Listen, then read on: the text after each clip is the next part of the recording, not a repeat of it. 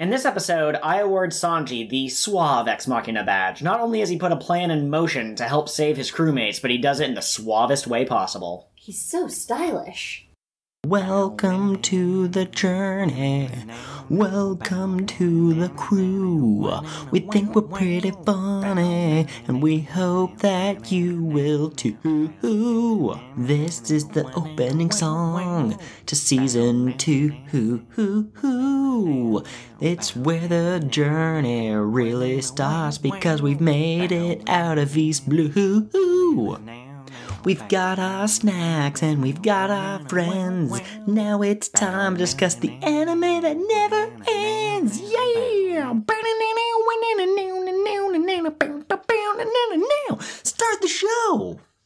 Hello, fellow adventurers with the Grand Line, and welcome to King of the What Now? Mutiny! We're a podcast, and I'm your Captain Joel. We discuss One Piece, usually the anime, sometimes the manga, when appropriate.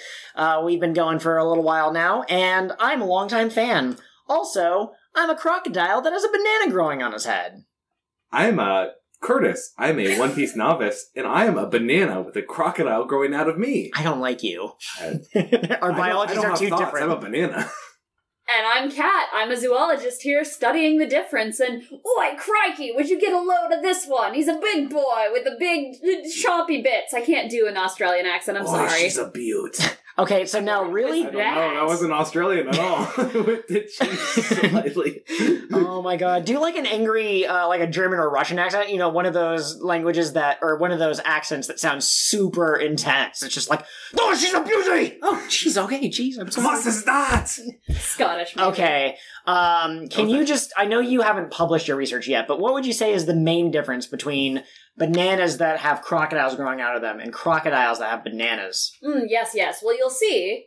Mm-hmm. Bananas that have crocodiles growing out of them photosynthesize. Interesting. And crocodiles with bananas growing out of them devour souls. Wow, okay, that's pretty impressive. I've done a little bit of research into my own ancestry in biology, and I would say, too, that one of us is higher in potassium. Which one? Read the thesis paper to find out. Ooh. Can you imagine people getting as excited for thesis papers to come out as they do for, like, new books or new shows? Oh, man, I hear Joel over at the University of Cambridge is about to release his thesis on the difference between banana gators and apple pandas. Hey guys, have you seen the new trailer out for this thesis paper that's coming out? It's amazing. Oh man. Alright, we just finished episodes 106, 107, 108, and 109 of the anime. That means that the Straw Hats got to rain dinners, they charged in, and then some stuff happened, and now they're out of rain dinners and they're chasing after a crocodile. To remind our fans, Rain Dinners is the casino owned by Crocodile the Hero. Yes. Do you just want to do the rest of my job too while you're at it? No, that's why I left out the details. I said some stuff happened. Well, yeah, if you said some stuff happened, you'd be fired off this podcast. You'd be forced to watch One Piece on your own without our beautiful commentary on top of it. That sounds horrible. I think, Curtis, here's what happened. I took Joel's job by doing the intro, so he felt the need to take your job, so you're gonna have to take my job? Which means you can only speak after we do a very hilarious seance joke that is just still popular with all the ladies. And the men's. Fish Island, womp womp, reference joke. Curtis, would you like to summarize these episodes for us? Let's do it!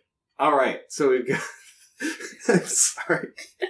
That sounded like a soundbite from like a video game. Let's do it! That's your fighting animation. We are having a hard time being on track this evening. I apologize, and I hope that our antics are amusing. You know, okay, so here's my thing. Where? So far, we have not quite had very many people tell us whether they think that our format could use tweaking. We haven't heard anyone who says, I love the current format. If you guys at home, or wherever you are, because podcasts are everywhere, I always need to remind myself of that. But if other people want us to be more goofy, we can do that, you know? So long as we end up talking about all the cool stuff from One Piece, that's fine too. So, you know, Twitter's the best way to reach out to us. But back to you, Curtis. Yes, speaking of One Piece, that's the show we just watched, and I'm going to summarize the episodes we watched right now. Superb, you funky little cowboy. I don't know what that means. I just wanted to say it to you. Okay. Alright, so we've got Luffy. No, not Sanji. Luffy, Zoro, Nami, Usopp. They are together. They are running into this casino looking for Crocodile. Luffy decides, I'm going to find Crocodile by yelling at the top of my lungs, Crocodile, where are you? I'm here to kick your ass. Nothing happens. So then, the three of them minus Zoro, they start yelling also to try to find Crocodile and Vivi, which they've only just realized that she's missing. They start running because I think security's coming after them. Security's coming after them. They're also excited to kick Crocodile's butt, and Smoker's chasing them. Yeah, Smoker comes in and he's chasing them. So they're running, and the security's like, what do we do? And they call Crocodile, and Crocodile says, it's Miss All Sunday. Who's apparently the manager legally of this establishment, so she has clout or whatever. Says, send them to the VIP room. So they go to the VIP room, they run down this hall, and then there's a sign that says, VIPs to the left, pirates to the right. So Luffy, being like, I'm not a VIP, I'm a pirate, goes to the right. It's a dead end with a trap door, and they all fall. And they end up in a cage. The cage is made out of a material that is called... Sea Prism Stone or Karyoseki, which is the Japanese for it. Alright. Karyoseki, I like that. Okay. So, it's made out of Karyoseki, and it mimics the effects of the ocean on devil fruit users who touch it. Really quick interjection. This has nothing to do with the summary, and I don't think that we have any more information to go off of at this point, but it comes from, quote-unquote, a certain island in a certain sea, whatever that means. Back to you. And we all know that the word certain is never used with any meaning in One Piece. Yes. So now they're trapped, and then Crocodile's there, and then eventually Vivi shows up because she gets captured by Miss All Sunday. And I'm glossing over that part, but there's a little battle involved, but yeah. So now they're all in this room, right? We've got 5 counting Vivi of the Straw Hats. So 4 of them are in a cage, 1 of them is out. Yes. The only people who aren't there are Sanji and Chopper. We've got Crocodile, Miss All Sunday, and then also in the cage with the 4 Straw Hats in there is Smoker. Yes. Alright, so that's the layout. And not Smoker, Crocodile starts to explain his plan, and what they do in the show is basically his explaining the plan is just us watching it unfold. And so we see a fake King Cobra show up in Nanohana. Mr. 2 using his clone fruit. Yes, exactly. Saying, hey, yes, it was me. I used dance powder. I stole all of your rain. I'm here to apologize, but I don't feel bad about it. You guys have to understand that you are worthless because I'm the king. It's my divine right to have all this water. He pulled a sorry not sorry on us. Go on. Which is exactly the sort of thing someone like Mr. 2 would do in his own life. I just want to say that. Also, quick aside, he accidentally almost calls himself the queen of the country, and then he corrects himself to the king. Yeah. All right. Then Mr. 1 and his counterpart, whose name I forgot. Doublefinger? Miss Doublefinger. Yeah, that's right. The New Year's person. Thank you, Oda. Yes. They show up with a giant ship that crashes into the city. So now we've got like a bunch of an inflamed populace, and Koza, yes, thank you. Koza, the leader of the rebellion, shows up, and he gets shot by the guard. He's shot, he's injured, he's okay, though. I guess, he's alive. Yeah, it's not a fatal shot. Yes. And he gets all the rebels together, they get weapons from the ship that just happened to be an armory ship. What a coincidence. Yeah. And then they charge to Alabarna. Yes, okay. Alubarna. Yeah, right? It's like Alabasta, but not. It's But is it Alu or Alla? Alu. Okay. Alubarna. They're going up there. The king is missing, but the city guard, or the king guard. Chaka. Yeah, is the one you're thinking of. Well, yeah, there's Chaka, and then like the actual like people, the foot soldiers.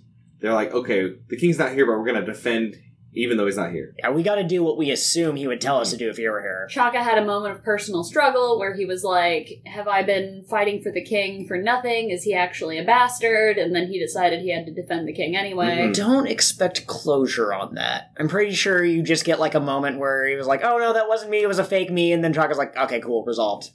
So we are now about halfway through my summary. I apologize, this one's a little more detailed because a lot of stuff happened in this one. Unlike the last episode, well, I guess the last one was the movie and so it doesn't, you know what I mean.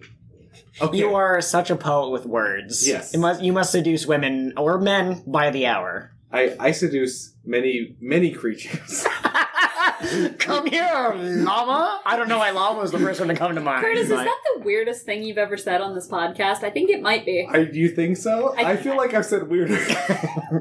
I think most of it got edited out, but this surely will stay in. Oh, great. Okay. Okay. So, we cut back now to Crocodile. And everyone's like, that was that sounds so horrible. How could you do this? Vivi's upset. Luffy's upset. Then Crocodile's like, all right, well, my plan's unfolding. I'm just gonna leave you guys here, and you're all gonna die. What he does is he gives Vivi an option. It's like, if you want to try to escape and go to Aluvarna and end all this, you can. Which we find out later, he was gonna kill her no matter what. Or, here's a key. You can get your friends out of this cage. Let's just I'm gonna drop the key right here on the floor. No, he didn't say he was going to. He just went, oops, clumsy me. It just drops it through a trap door into the aquarium area we've already seen for where Mr. 3 got eaten. Yeah. And the key gets eaten by one of the banana gators. Yes. Which I think it's already been hinted, but these things are massive. These are apex predators that apparently hunt sea kings. Yes, so they're strong. Mm-hmm. I want to ride one. Obviously. Just into battle. I think anybody would. Would the banana be the perfect bit that you could use to lead? What do you call that? Yeah. I don't know horse things. Yeah, no, like the reins on a horse. Mm-hmm. Yeah. I just want to say, I really love crocodiles, like the animal, outside of this podcast in the real world. So, the banana gators are alligators. They're not crocodiles, but they're still close to my heart. I see. Well, you do know enough to actually know the difference between a crocodile and an alligator, which not everyone is familiar with. Right, of course. The difference being that alligators shoot lasers from their eyes, and crocodiles, the laser comes out of their mouth. Crocodiles will lend you money, but they'll never consider you your friend, and they will have a high, steep interest rate, whereas alligators, once you've made friends with them, they give you hugs, they're very warm and friendly, and you know what? Have some of their cash, it's okay, you're obviously down on your luck. And let's not even get into caimans, because those are some shifty bastards. Back to the summary, Curtis. Yes, because otherwise we're going to go down a rabbit hole. Welcome to King of the What Now, where we talk about animals at the top of their food chain, the king of their regions. King of the What Now? Yeah. Okay.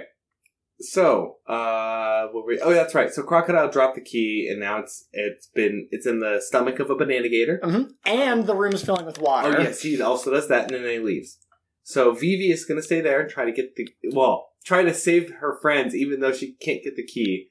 Another banana gator comes up. I guess all the banana gators are in a line now to come in and eat them.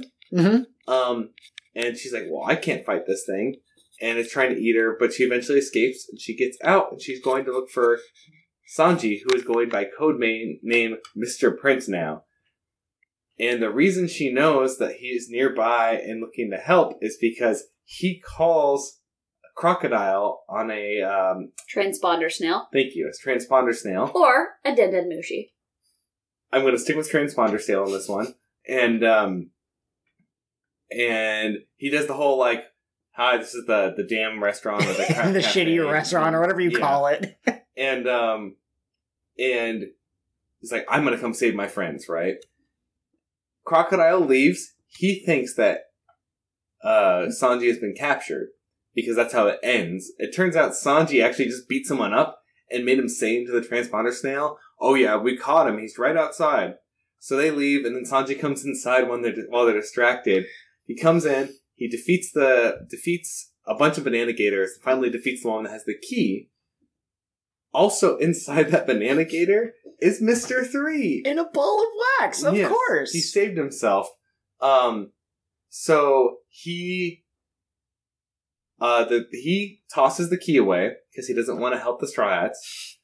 And they then persuade Mr. 3 by Sanji beating him up to make a new key with his finger and unlock the door, which is a good thing because it turns out the key that Crocodile left was a fake key, and only Crocodile had the real key this whole time. So, what ends up happening now? They escape. They beat up a bunch of banana gators, because when Luffy and Zoro get out, they have all this pent-up energy, so they just take out a bunch of banana gators. Which is impressive considering how strong we just said they are. And then they all leave. So Crocodile finally gets back with Miss All Sunday and sees the room flooded, but the door's open and they're not, and they're dead. Mr. 3 is unconscious with a note on his chest taped to his shirt that says, I got you this time, alligator bastard, signed Mr. Prince, or something like that. And there's also one final detail about their escape that is important, I think, especially to Catherine's perspective, and that is the fact that Smoker was going to drown. He had no one in the Marines to save him, but right before Luffy kind of went under, he shouted to Zoro, hey, we gotta save him! And so Zoro followed his captain's orders, and there's a moment where it looks like maybe Smoker's going to arrest him, but then he, in a very tsundere way, goes, all right, I'll let you go this time. Yeah, so exactly. He tells them, he's like, you guys get off this one time, but not in the future. And so then they finally run away. So obviously next time they just save his life again, right? It's just a 1-to-1 ratio. Keep putting him in life-threatening situations. So we now have all the Straw Hats minus Chopper, who is going to get lured back to the Straw Hats because Sanji has Nami put her perfume that he bought for her on. So that, because Chopper's nose is really good. They didn't say this explicitly, I implied it. I'm pretty sure that's what's going to happen. Yeah. And so now they're running out of town, and they're heading for Alabasta, right? And I should mention, Chopper this whole time was also helping to distract Crocodile by wearing a cloak and pretending to be Mr. Prince. He was running around yelling, I am Mr. Prince! And luring Crocodile. And because they don't know what Crocodile's abilities are, they know that they have a pet. According to Mr. 2, that's what he sees Chopper's role as. But he doesn't know that Chopper has his amazing transforming power, and so Chopper changes back into small form, and Crocodile doesn't... He's still looking for Big Chopper. Yeah.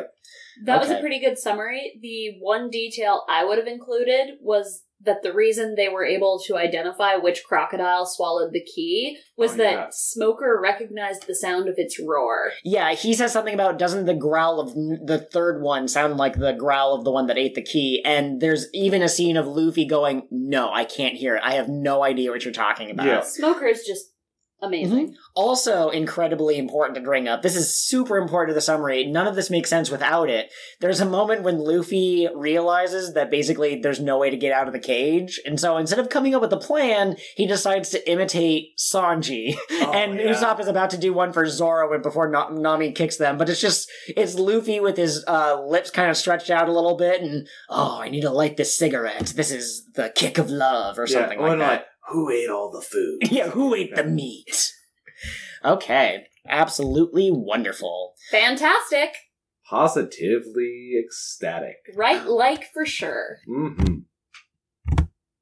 Joel's losing patience with us now. All right, so the other thing that I think is rather interesting, we learned a couple of things about Miss All Sunday in these episodes. So you did say that there was a fight, and you kind of skipped over it in the name of brevity, but essentially, there's these two, I don't know what you would call them, but the King's Guardsmen who are in charge of the military, they and Igaram are like the three highest ranking members in the government under the king. It's Pell? Yes. And Chaka. Yes. And Igaram was the third one. Chaka? Chaka with a C. Chaka, okay. I don't know what their official position is, I guess is what I'm saying. I don't know if one of them's like the head of arms or whatever. I think they're just both like captains of the guard or something like that. Okay.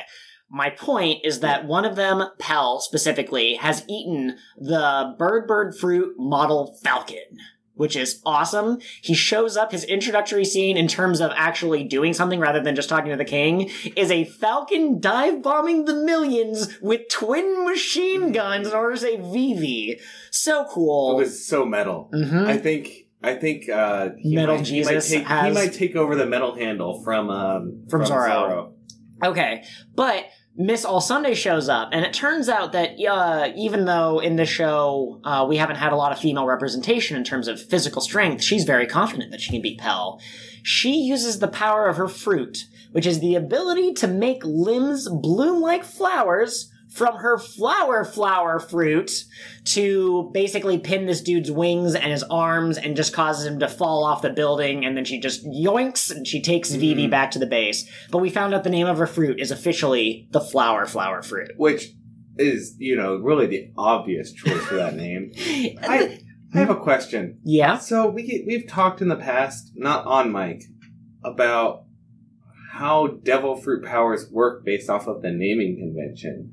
I don't know if we want to talk about that on mic or not. I'm not sure I know what you mean. Continue, and I'll cut it out if it's... Okay, so we've talked about this, and you've told me that it's somewhat based on their imagination. That if you think that it should work, then it will work, sort more or less, right? Basically. With limitations, but so she has the flower fruit, and she uses that to make limbs flower out of people's body or out of anything, right? Could she make other things appear like flowers? If she what do you wanted mean, to? like Could she make a flowers gun? appear like flowers?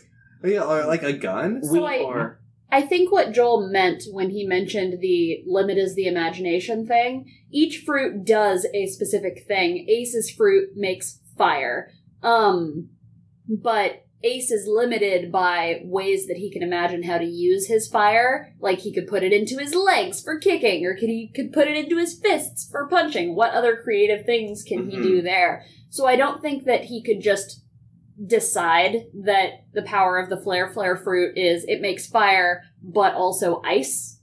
And I think that that's the same kind of thing with Robin. So as far as we've seen in the manga and the anime, even with my future knowledge, my knowledge of what might happen later, we've only seen this ability be body parts. I don't think that she can make other things bloom.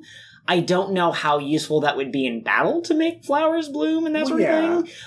The answer, I'm just going to say it's not possible. I think that it is limited to her body that she can do this to. Okay. My question at this time when I was watching it is, can't she make ears and eyes appear places? Can't she, make little tiny fingers appear out of things? Like, that's really creepy. And what does it feel like when a hand is growing out of your neck? Can she feel what those fingers touch? I don't know. Read and find out. Watch and find out. I have a theory now. Okay. I think what it is the names of the fruit are something that the humans had to come up with, right? I believe so. So the fruit is some sort of power of nature. Okay. Let's say. I mean, even if there's some sort of divine element to it, let's just lump that into it's not human controlled, right? They exist. We had to give them a name, so the naming convention given to them might just be imperfect, right? So this fruit allows you to grow body parts out of things. What should we call it? Flowers. They called it flower fruit, just because somebody was having fun with it, right? It's not that the fruit is flower fruit, and so you can make anything flower. It's the fruit does this. Okay, we're getting the cause and the effect mixed up, basically. Yes. Also, I will say that I believe there's a visual that you can see many times when she uses her powers of an actual flower petal, and I don't know if those are real or imagined, but I think that might also help with the naming scheme. Also, I might be wrong, so I'm not saying that I'm the absolute authority, but I believe I read somewhere that both Luffy and Miss All Sunday's fruit powers are based off of ones that Oda himself thought would be useful to have. He wished that he could grab something from across the room, so he came up with the rubber stretchy powers, and he wishes that he could have extra hands to draw panels faster, and that's where he came up with Miss All Sunday's fruit. I don't remember the source of that. I think it was a YouTube video, but that's what I heard. The other thing we learned about Miss All Sunday from Smoker is that she has a bounty of 70 million. 40 million more than Luffy's, and just 10 million shy of Crocodile. And as we have seen, that appears to roughly correlate to power. And so do you think that there's anything to this other than her devil fruit? Do you think it's the devil fruit that gave her the bounty, or is there something else that's going on here? So you're asking me how I think she got her bounty, correct? Yes. I think she stole all the Sundays. Oh. And that's how she got her name. So she stole 1/7 of the year. Okay. So now we've gotten the silly answer out of the way. Where do you think she actually got her bounty from? Do you have any ideas? That was the only... I only have silly answers. Okay, that's fair. Okay, let me think. Okay, I think... See, I don't compare it to silly. Here's the thing about bounties, right? It either came from something she did, someone she hurt, or something that she was involved in. Like if she were a member of Crocodile's crew before he was a warlord and they were rampaging together. So with those answers in mind, where are you leaning? Also, I'll give you a really quick hint that I don't believe anyone in Baroque Works is from Crocodile's time as a pirate. I was going to say, I don't think that Miss All Sunday was a part of Crocodile's crew, so it can't be from association with him. Because by the time she's affiliated with Crocodile is one of the 7 warlords of the sea. Right? Mm-hmm, mm-hmm. Though I do find it interesting that she's allowed to manage the casino. Oh, okay. Because if she has a bounty on her head, like Crocodile's get scrubbed when he becomes one of the warlords of the sea. Uh-huh. Does anybody else's get scrubbed if they're working for her? Not okay, so this might be spoilers, but since it's never explicitly brought up, I believe that when you become a warlord of the sea, you are given certain rights. I believe that Crocodile basically said, give me this casino in Alabasta, and I think that the government agreed. And then I also think that he may have said, she's working with me, please don't take her in, she helps. Mm-hmm. Maybe it's possible that no one's recognized her, even though 70 million is a fairly high bounty this early in the series, and so you'd think that someone would recognize her. Alright, Chris, I'm going to give you one more hint, and also, just to clarify, at this point, you don't have enough information to guess. There's more to Miss All Sunday that we're going to get as the story progresses, much like how we're going to learn a little bit more about Crocodile. But Joel, what will our fans think if I don't come up with the exact right answer? It's true, they're actually going to call for your resignation immediately, so you better put a lot of thought into this. Alright, the next clue that I'm going to give you is that, much like how Buggy is apparently called Buggy the Immortal, even though we've never seen that, and Kuro is Kuro of the Thousand Plans, Robin, on her wanted poster, is known as Demon Child. That's interesting. Honestly, sounds to me like she was in a band, like a screamo band. Music is illegal in the One Piece world. No, she was inciting riots and stuff with her screamo.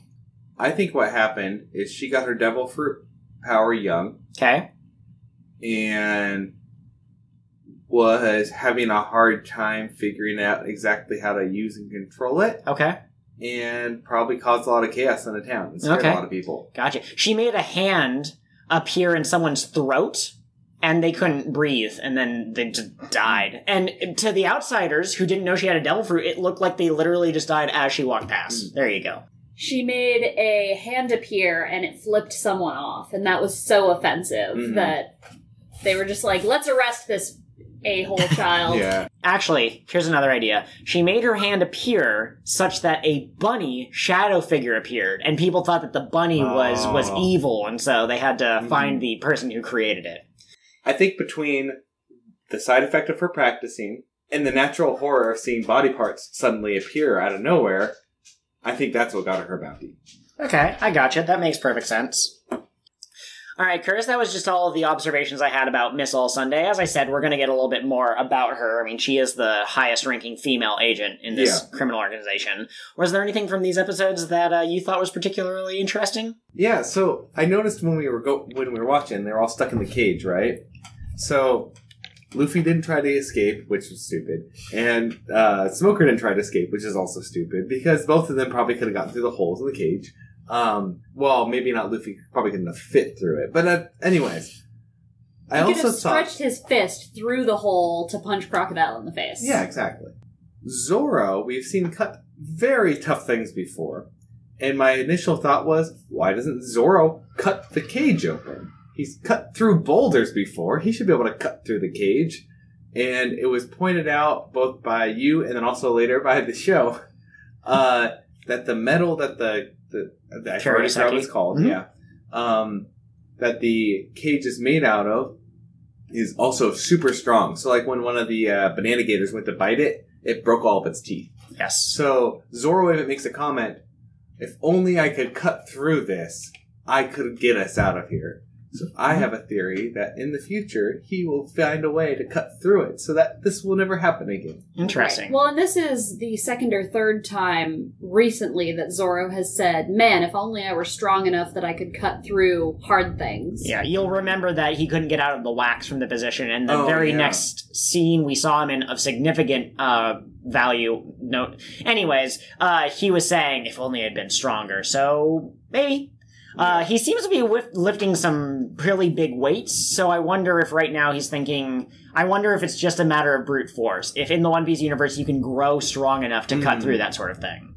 Okay, so Luffy's techniques and Zoro's techniques, Luffy has a really stretchy body and he can learn to kind of like twist it and maneuver it in kind of unique ways. He might be able to figure out how to grab things from a distance and use that as an attack. And I think I've already asked this question before, but can you see like an anime-specific ability that Zoro might be able to get? Would sword beams be able to cut through the Karyoseki? Would that help? You know, I was thinking about this, and I was trying to think about it within like anime or specifically One Piece logic, right? Uh-huh. Because I don't know. Okay. We've seen. I'm trying to think of how we've seen him use his sword ability before. Has he ever cut like an energy wave out or anything? No, I don't think that we've seen anything like that. The closest is Dragon Twister, which makes a big whirlwind of air. But that's air. Yeah, exactly. Yeah. That's the closest, and it's not close. I don't know. As far as we are in the series, the only people I've seen do like extra human things are devil fruit users. Huh. And so I guess until I see something else, something different, I don't have any evidence to base anything on. And you don't think that Zoro could eat a devil fruit that would somehow enhance his sword cutting abilities? He could. I don't know if he would, though. Okay. I know for sure Sanji wouldn't. Mm-hmm. Because Sanji made in one of these episodes, he made a comment that what sort of pirate would eat a devil fruit if it makes you incapable of swimming? Mm-hmm. Mm-hmm. And I think there's also an advantage to them not having too many devil fruit users on the crew. Huh? Because the more people who can swim, the better. Absolutely. I will say this. Alright, count this as minor spoilers. You're later going to meet crews of pirates that are obsessed with the idea of having not multiple devil fruits, but many users of different fruits. Mm-hmm. And they seem to think that, oh yeah, if we just had someone like Ace who could create fire, if we had someone like Smoker who was made out of smoke, we'd be invincible. Yeah.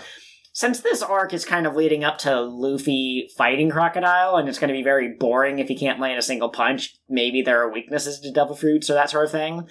But it's interesting because I don't think that is Luffy's definition of strength, and I don't think the members of his crew really see it as that way either.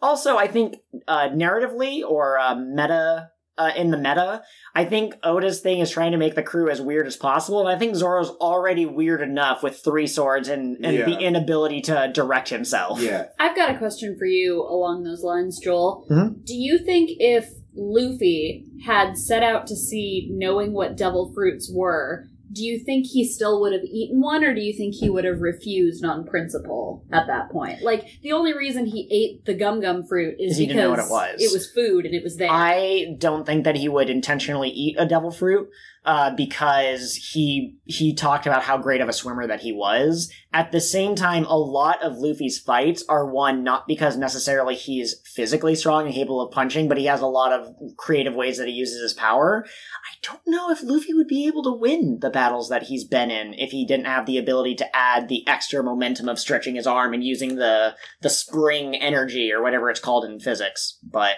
I've often wondered how that story would turn out if he hadn't eaten the devil fruit. I think he's pretty reliant on it. Mm-hmm. But he's also had it since he was very young. Yeah. I don't know. I think it would be cool to know. I don't think we ever will. Yeah. We could ask Oda. And if this is spoilers, don't say anything. We haven't seen evidence of Shanks having devil fruit powers, right? We have not seen anything that related. I mean, he was swimming and he saved Luffy, so at that time he didn't have any. Mm-hmm, mm-hmm. And he is known, or at least we haven't seen him fight, but we know he's strong. Huh? So, and plus, I mean, I guess we also have Sanji and Zoro. So, I mean, it's possible that Luffy could have become very strong without it. But I agree. His fighting technique would be very different. Yeah, it's use what you have at the table, and he has stretchy power, so he's figured it out. Now, Catherine, I believe that you also wanted to talk about some things this episode. So what did you find most interesting about these 4 episodes? All right, so my favorite thing about these 4 episodes is it's the first time the crew has been able to interact face-to-face with Crocodile, really. Mm-hmm. And he is just such a bastard. Like, he keeps saying things that are making Luffy angrier and angrier, and I mentioned this on Twitter while we were watching, but if he had just been a little less of a bastard, Luffy might not have wanted to punch him as much as he wants to punch him now. Although, he still wanted to punch him a lot because of what he was doing to the country, so maybe that's a moot point. But, like, the sarcasm and the smugness that he puts into his words as he talks about accidentally dropping the key is just fantastic. Villain of the year. As I've pointed out before, I'm pretty sure that, well, one of the themes of One Piece, from my analysis of it, is the idea that Luffy and his crew are fairly young. So far, all the ones that we've met, Chopper, by the way, is canonically 15, I saw in the wiki earlier. Oh, wow. So they're all very young. None of them are older than 20, and they're going up against pirates that have been pirates for many, many years. I don't know Crocodile's exact age. I'm sure I could wiki it and figure it out. But I think the idea that Crocodile doesn't see Luffy as a threat is just, he's just this young kid who's running around. It's like when a kid's gonna be like, I'm gonna grow up to become president. Sure you are, Timmy. You're 8. Let's see how your life progresses in the next 27 years. Can I take us on a very short tangent? Has to be short, but okay. So when you say Chopper is 15 years old, he's a reindeer that ate the human fruit. Uh-huh. Is his lifespan based on that of a reindeer or a human? Because if he's 15... Wouldn't you like to know? Yeah. Wouldn't you like to know? Old Man Chopper coming 2020. 15 years for a reindeer is actually pretty old, He was like a 2-year-old reindeer when he ate his devil fruit. Okay, so so he's probably like 15 years, like equivalent age human-wise. Mm-hmm. Yeah. Also, Crocodile is 44. Not that it was super relevant, but now we know. He is an old man, and he's tired of the world's bullshit. Hey, 40 is not old. The other thing about Crocodile being a bastard, there was the old man who was digging up water in Yuba. Koza's dad, Toto. Yes, I remembered. Good job. He blesses the rains down in Africa. I'm not apologizing for that reference joke. Everyone will think it's funny. Down in Alabasta. I got more of a laugh than it should have. Well, I'm just imagining the song. Anyway, it's not important. This isn't a music podcast. Or is it? Curtis? I'm sorry. It's hard for me to put my thoughts in a row, and every time you interrupt me, I have to start the process over again. Okay, sorry. Okay, it's okay. So, there's this old man, and his dream is very closely attached to the water. That's why Luffy was defending the water so vigorously. So every time the old man finds water, Crocodile's targeting him with sandstorms. And on one hand, that is for logistical reasons, right? He doesn't want him to be able to bring the oasis back. He doesn't want Yuba to rise again. But on the other hand, I think it's just Crocodile being a bastard. I think he's personally offended by people who have dreams because he's kind of a grizzled old man and he doesn't have dreams anymore. Mm-hmm. And so he's going after that old man just to kind of spit in his face and be like, screw you and your dreams. And that is very antithetical to Luffy as a character. Okay. I'm going to talk big picture for a second. I don't think I need to explain that sometimes we play hard and fast with spoilers because I've given that apology so many times. Arlong showed up at the beginning of his arc and he hated humans with a passion. And you go, wow, who hurt you? Eventually, in 900 episodes, we will get an episode where that kind of explains some aspect of the world or some aspect of Arlong's past or some aspect of something that makes you go, oh, that's why Arlong is so angry. That's who hurt you. That's who hurt you. Crocodile's bastardry, mark my words, will have something to do with something about the world, where he's from, who he knew, who he's lost, something like that. And even to this day, I, as someone who's read every chapter, don't know what it is. But I guarantee you that he's going to be the long-lost son of some country that was destroyed by its citizens, or he had a wife who was killed because she believed in dreams, something that makes him so angry at this man for trying to save the country. And he even said something about, I hate fools who put their hope and faith in other people. Yikes. Who hurt you, man? Goodness, Who hurt Crocodile. Who hurt you? But yeah, I actually have no guesses exactly what it is, but I wonder if, or not who it is, but like what hurt him. But I think it might be related to lacking military might, because he said earlier that he doesn't care about the money, he doesn't care about the fame, what he cares about is military might. So someone shot someone, and he was like, if only I had a bigger gun. Mm-hmm. Which I'm sure comes up a lot in this world where there are very scary pirates running around. But that was basically all I wanted to say about that. The other thing that I really liked from this episode is that it gave us more insight into Luffy's relationship with Smoker and how he views Smoker. I get the impression from Luffy, both as a person who has seen the whole series and as a person who is rewatching the series now, that he sees anybody who is not explicitly an enemy or explicitly a bad guy as a friend. So he and Smoker had a bonding moment together in that cage. Smoker's a friend now, and he has adopted him, and he's not necessarily going to be best friends with him. Smoker's not Nakama, but he's not going to let him die. He's not a bad enough person to allow that. Well, and we even know that Luffy doesn't believe in killing his enemies. We had a scene where Vivi had the chance to attack Crocodile, and she used her peacock feather? Is that what she calls it? Peacock She used her attack to basically try to decapitate him, and if he hadn't been made out of sand, that would have ended much differently.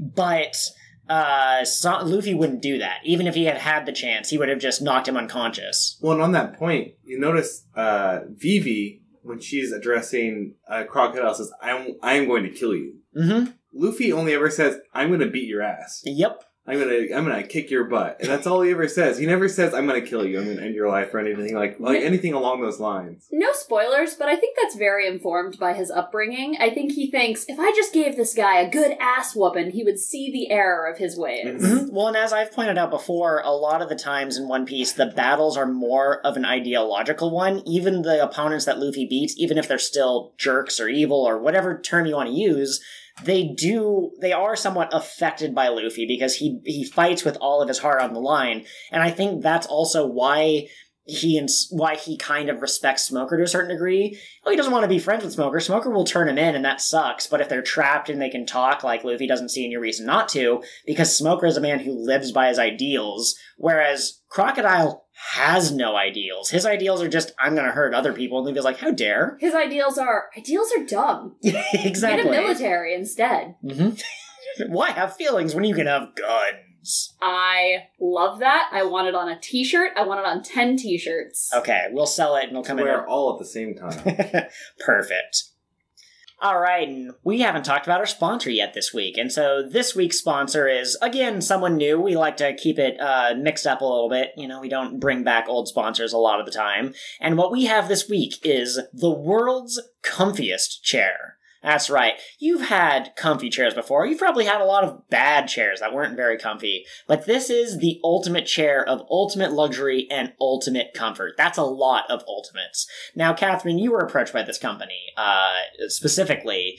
What can you say about this product that they're offering today? Oh man, okay, so let me tell you guys, I love soft things, and this chair is the softest thing. I love squishy things, and this chair is the squishiest thing. I can sit in it and read a book. I can sit in it and drink a cup of tea. I can sit in it and hold my cat. It's perfect for all of my chair-related needs. Not only that, but it comes with a convenient snake pouch for your snake friends. Joel, you have a snake friend. Yes. They've become quite the rage these days. There wasn't a time too long ago when the big thing was cats or dogs, but, a dog's loyalty and a cat's playfulness, if it's a kitten, or it's, snuggliness. If it's a snuggly kitten. It's begrudging need to stay around so you can keep feeding it. Look, there's a lot of different types of cats. What I'm saying is that cats are great. We here love cats, Catherine and I, in our household. And, cats are great, dogs are great, gerbils, axolotls, whatever. But snakes are really where it's at when you think about it. You know, no one gives a better snug than a snake. Yeah, they're everywhere. Curtis, you've let snakes into your heart recently. Have you found that you're more comfortable having done so? Yeah, you know, it's having snakes around is a real confidence booster. They make you feel good about yourself. They always give you this look with their eyes that just is like, you know, you are worth something. And yeah. It's really nice. And I mean, the closer you look into those eyes, the more comfortable you feel, you know? And it's just, you want them in your life all the time, and you want to tell all of your friends about your wonderful snakes. But we're not here to talk about the wonderful, beautiful, majestic snakes that live in our hearts and live in our houses. We're here to talk about the world's most comfiest chair. Chris, we gave you a spin on it for about an hour earlier. Yeah, you know, the thing I like about it, so I was reading the manual while I was sitting in it, right? Of course, always read the manual. Yeah. So not only is it soft, but it still gives you the support where you need it, right? And like, you know, like on your back and that, like, you know, like it's got good lumbar support and that, and it's been highly engineered by former scientists who didn't quite make it into NASA, but were like NASA adjacent, right? So it's you know that means it's the top of the line, because I mean, really, if you think about it, these are guys that NASA couldn't even get. And world's comfiest chair, they got them. I don't know about you, but I like all my furniture to come from NASA adjacent folk. Mm-hmm. I mean, it just, when I think about it, I'm like, I sit down in this chair, I could be going into space right now. Now, we've talked about many different sponsors on the show, and as we know, magic is a real thing that is starting to become more and more prevalent in the various industries. I tried to look into the world's comfiest chair. I thought maybe there was sorcery going on. Maybe it wasn't actually that comfortable, and it was some kind of like, I don't know, hypnosis or something. No, it's totally legitimate. It's all 100% science. Probably science beyond your level of understanding for the common person, but no, it's absolutely wonderful. I've actually taken a sleeping on the world's comfiest chair compared to sleeping in the bed, for example, because it's just so good. Well, and you can do that for a long time because they built things in to massage your muscles to help prevent atrophy. So you can, I think they've rated it up to like a month now. Wow. And the next model is going to be a year. So you could stay in the world's comfiest chair for a whole year. You still have to, unfortunately, right now, you have to get up to use the bathroom unless you want to take, you know, extreme measures on borrow some equipment from the local hospital. I gotcha. Yeah, but they are working on the year-long model. Will have a lot of those features built in, so you just don't even have to get out of your chair. Wow, that's incredible. So go to the world's comfiest chair people and let them know that Cotwin sent you, and now you can enjoy all of your anime, video games, TV, everything that you could possibly want from the world's comfiest chair. Remember, if it's not the world's comfiest chair, what are you even doing sitting on it? Yeah, get off of that thing. All right, and we are back to the talking about the episodes. I have just one last thing that I wanted to talk about, and that, well, okay, two things. One of them is going to be a very short thing. Crocodile's eyes, when he gets angry, are incredible. He has this very reptilian look. Maybe it could be also a little, you could consider it as cat-like, but he gets progressively angrier with the Straw Hat Pirates and the way that they keep undermining him. And it's really good. I don't think we've ever seen a character, not even Kuro and Dawn Creek, I think, and Arlong had moments where they got really angry, but I don't think that it's been drawn quite as well as this. I think Oda's drawing style really comes out in Crocodile's angry eyes. Second thing, can we all just agree that Sanji's MVP for these 4 episodes? Yeah. It is. I've been in his corner since day one, but that's partially because your day one, Curtis, was actually my day however many, and so I've had many experiences with Sanji. I've enjoyed his humor and his machoism and all this other stuff, and this was one of the moments when I first fell in love with his character. He had a moment in this that was like a casino heist, where so they got a Crocodile and Miss All Sunday to leave.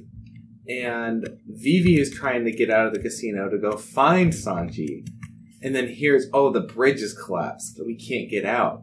And then she's like, oh no, what am I going to do? And then she hears a voice nearby say, well, I collapsed the bridge not so people can't get out, but so they can't get back in. And she turns, and at the slot machine, sitting here smoking a cigarette with some sunglasses on, is Sanji just kind of like acting chill, in a suit and all of that. And he looks so good. Yeah. Those sunglasses are just the perfect touch on top of the suave cake. Yeah, they do as much as Oda does whatever he can to make all of the Straw Hats look good. They might have different body types. For example, Chopper. Other characters we meet in the future might also not quite be exactly your typical definition of handsome or beautiful.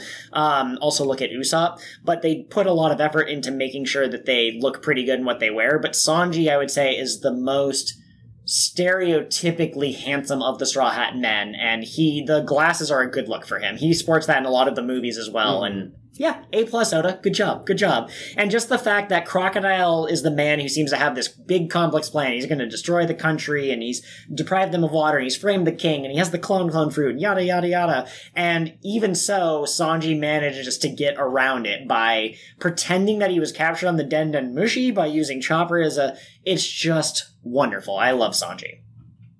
And okay. And now, Catherine, I have one quote here that you wanted me to bring up, and that was Smoker saying that Luffy's an idiot, that he's stupid. And Zoro, very calmly, I think he just got woken up from a nap by Nami while he was captured, he says, yes, he's very stupid, but he's our captain because he's so stupid. Now, why did that line strike such a chord with you? We don't get a lot verbally from Zoro about how he feels about Luffy. And so I think this idea that he follows Luffy because Luffy's an idiot is really interesting. And I think at its core, what he actually means is Luffy is so stupid that he does things nobody else would do. Mm-hmm. He's much more bold than he should be in his position. And he's gonna fight Crocodile, and if he dies, he flippin' dies. And Zoro likes that attitude. And that's so...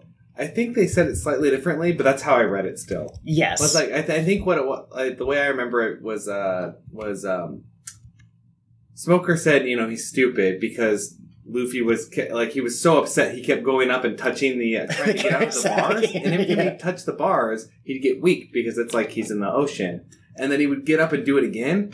And then I thought Zoro just said, yes, but that's why he's our captain. Mm-hmm. Not necessarily specifically saying because he's stupid, but the way he's acting right now is why he's our captain, tenacity. Right? Yeah. But it's the same emotion behind it, or the same thoughts. I had this thought earlier today, and if you guys don't have anything more to say, I think I'd like this to be the final thought that we sign off with. Is that all right? I don't have any final thoughts. Okay, well, I don't want to be the tyrannical captain. I want to be the captain who has the support of his crewmates. Are we taking votes now? I mean, sure. Yeah, basically. Don't say anything stupid and ruin this for me. Okay. God dang it, Curtis! No! I'm taking it back. I'm gonna be tyrannical. You just said something, and you said something incredibly stupid with the way your eyes looked at me. How dare you! Okay, here's a thought that I had this morning, and it's kind of a big picture. If you think about all of the characters that we've had so far on the Straw Hat crew, Luffy not became a great pirate, but he decided he wanted to become a great pirate, as far as we can tell, because of Shanks' influence. He has the hat. The hat's important to him. We have Zoro, whose childhood friend died and said, become the world's greatest swordsman, one of us, and because she died, Zoro now has to become that person. Sanji he's learned a lot from Zeph, and very minor spoilers, but we're going to get future flashbacks that show even more of Zeph's influence on Nami's mom, Bellamere. Her last words were, be happy or go on adventures and whatever. And Usopp was told by his mom to go out and have great adventures. And Chopper was heavily influenced by... And not only that, but Gold Roger did that same thing. Gold D. Roger. Sorry, I don't want to dead name him. Gold D. Roger inspired people with his last words. He went up on the gallows and he said, hey, you want my treasure? Go on, find it. Ever since, pirates from all over the world have set sail for the treasure that'll make their dreams come true.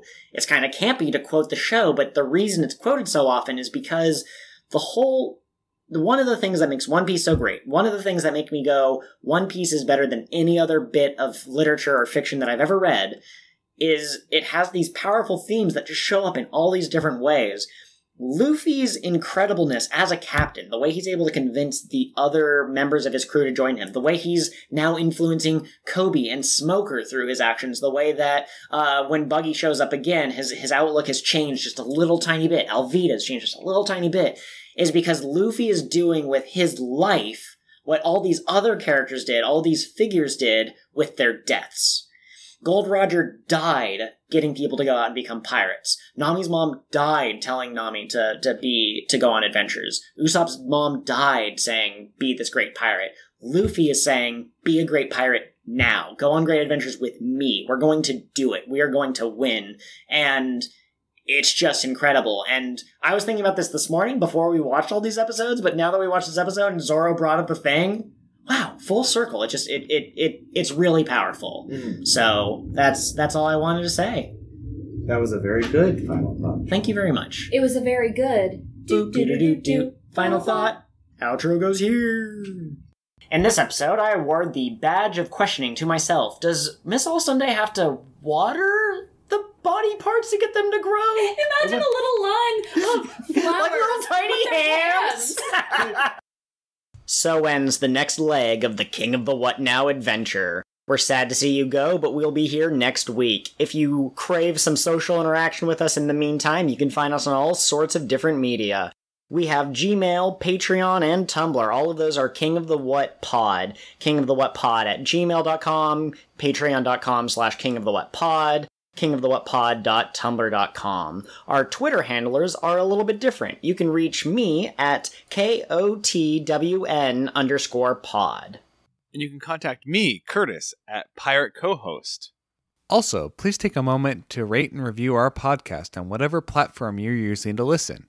Not only will this help others find the podcast, but your constructive feedback will help us improve the show as we go. Thanks so much for giving us a listen. Until next time, follow your dreams and protect your treasure. Remember, it doesn't need to be literal treasure.